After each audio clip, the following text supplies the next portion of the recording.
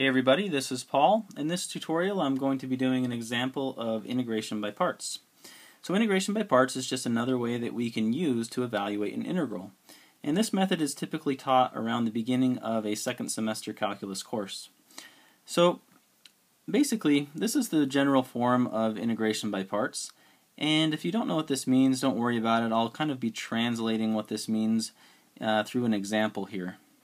So for our example, what we're going to do is we're going to look at the integral of x times e to the x with respect to x. And we want to basically use integration by parts to do this. So what we have to do is we have to label part of this u, and the other part of it we need to label dv. So usually what we want to do is we want to pick the part that will kind of turn into a constant if we take the derivative enough times for our u. So if we take the derivative of x with respect to x, it will turn into the constant 1. So we'll just go ahead and pick that for our u. So we'll just put that over here. U, we decide, is going to be x. And since we chose x to be our u, that means the rest of this stuff has to be the dv. So dv is equal to e to the x dx.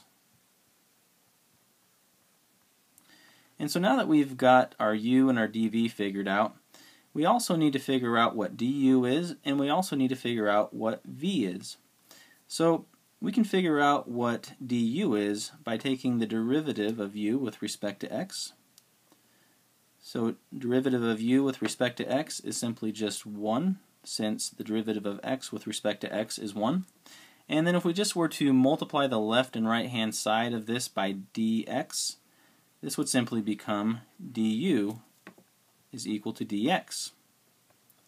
So we've defined what du is now. So now let's go figure out what v is going to be. So if we were to just integrate the left and right hand side of this right here, we would have the integral of dv is equal to e to the x dx, the integral of e to the x dx. And then if we integrate this side, we simply have v. If we integrate this one, we have e to the x plus some constant, but we're not going to worry about the constant right now. So this is our v. v is equal to e to the x now. So now we have all the parts we need. So basically this is going to equal u times v. U is equal to x. V is equal to e to the x. So this is our u times v right here.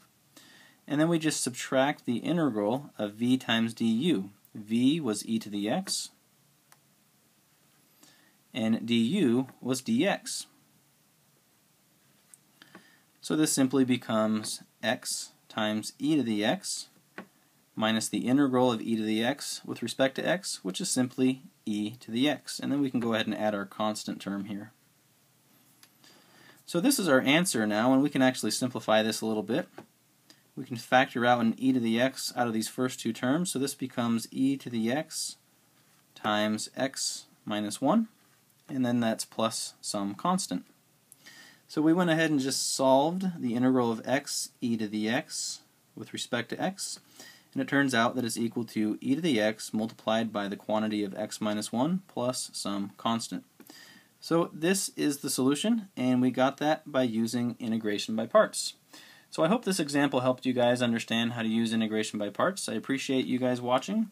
I hope you have an excellent day, and if you haven't already, don't forget to subscribe.